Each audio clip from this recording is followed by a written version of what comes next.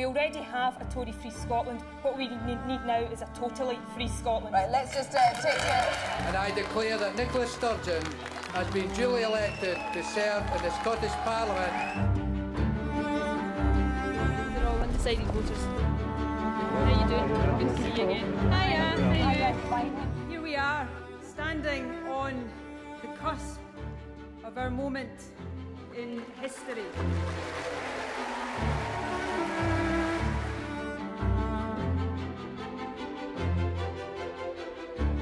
If that is the result of the referendum, then clearly I am deeply disappointed. The Prime Minister. Soon to be First Prime Minister. First Minister. The tectonic plates of Scottish politics have shifted. Coronavirus is the biggest challenge of our lifetimes, and the measures we take to tackle it must reflect the magnitude of that. Stay at home.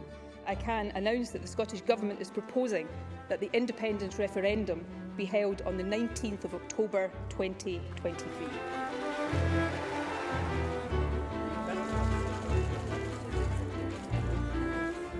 Please know that being your First Minister has been the privilege of my life.